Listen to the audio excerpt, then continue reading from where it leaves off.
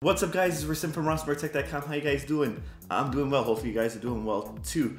Now this is video 3, part 2 of our water-cooled Xbox One S build. Just saying the words water-cooled Xbox One, that's freaking crazy. I didn't see too many people water-cool an Xbox One S yet, so hopefully I'm one of the few. And hopefully you guys enjoy these type of videos. Now, if you guys enjoy these type of videos, give me a like. If you give me a like, I'll know you guys are interested in these type of videos, and I'll keep doing more of these type of videos. If you guys have any suggestions on what I should be water cooling next, leave it in the comment. I'll read you guys' comments. Any cool ones, I'll probably do. Now, this video is gonna be a cool video because I'm gonna show you guys how the water cooling loop works. We're gonna be running a lot of that little cable to the little copper edition blocks. I'll show you in a second. So let's get started. All right, guys, now we're gonna run this little 3mm tubing to each one of these little copper one editions.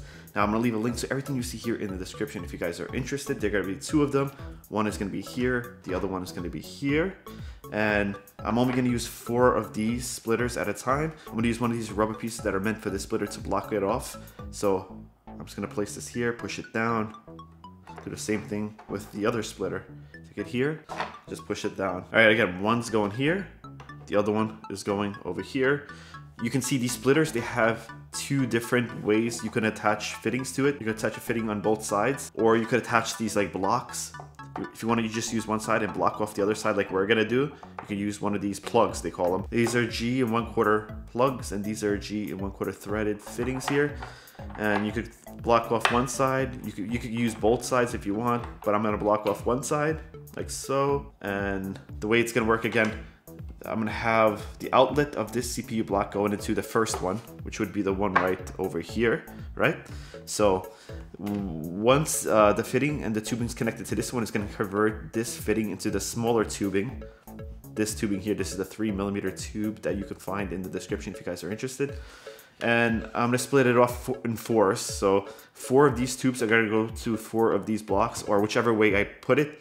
The outlet of each block is going to jump into the next 4. The outlet of those blocks are going to jump into the next 4, and the next 4 till we get to the next fitting, which will be up here. The end of this is going to turn to that big tubing. I'll have a fitting here. That big tubing is going to go outside to the top of the Xbox into the reservoir, and that's how the whole loop is going to work. So let's finish off running the tubes for these water blocks. So I'm going to do the first one. I'm going to cut off some tubing here, and I'm going to start by going to these 4 water blocks right here from here. So I'm going to cut it as much as I need for all the tubes, so that should be enough for that one. Then I'm going to cut it straight cuts, and these are barbed fittings on top of these little water blocks. So I'm gonna go into this one right here, connect it to here, right? Now the first one is connected, right?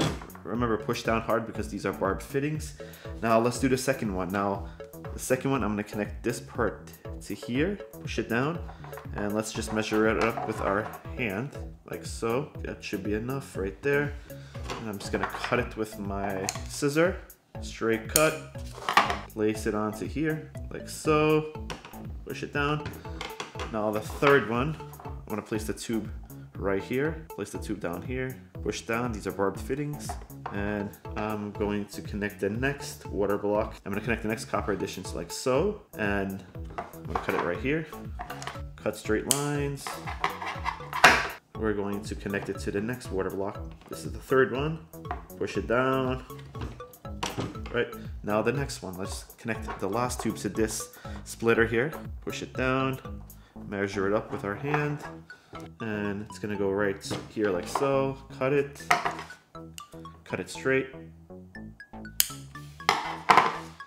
place it through, push it, oops, wrong one. That's the outlet. Push it down, and voila. So now we have this splitter connecting all 4 of these blocks here. We have it in the inlet of each one of these blocks. Now, as you can see, there's an outlet in each block. So the outlet I'm gonna have connected to another 4. So 1, 2, 3, 4 are gonna go to another 4 of these. It's like a little chain, and those 4 are gonna go to another 4, so on and so forth. So now I'm just gonna speed up this process because you guys know how it's gonna work, and I'll come back once it's finished.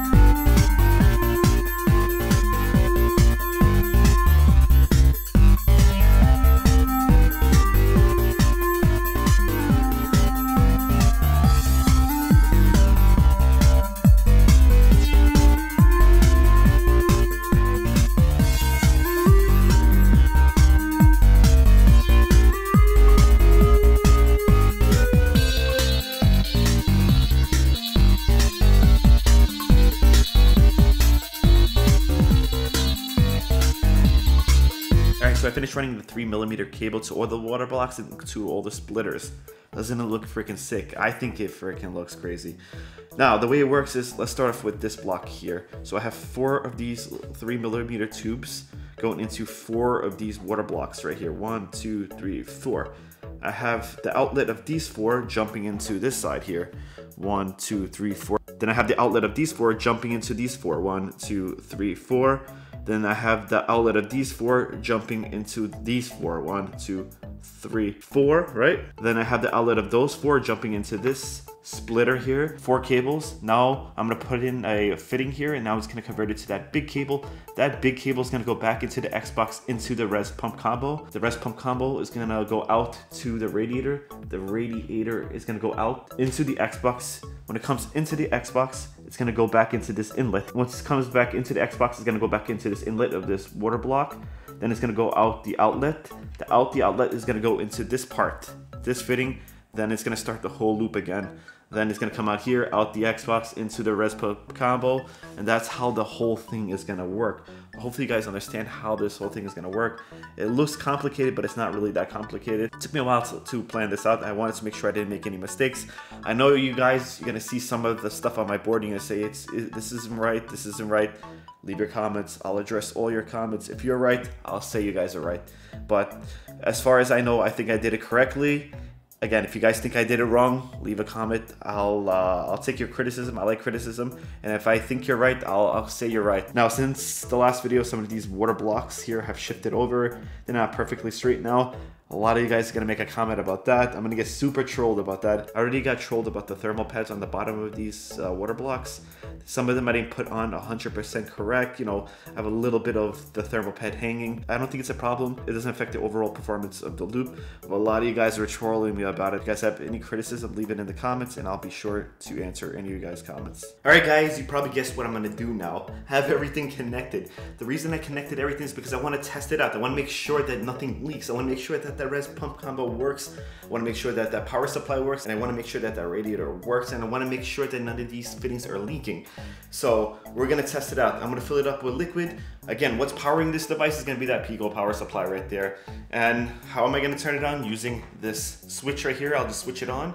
We're going to fill it up with some liquid. We're going to test it out, and hopefully everything works out fine. So let's start filling it up. The liquid we're going to be using in this build is the XSPC UV Green, and we're going to fill it up right now. I got this funnel.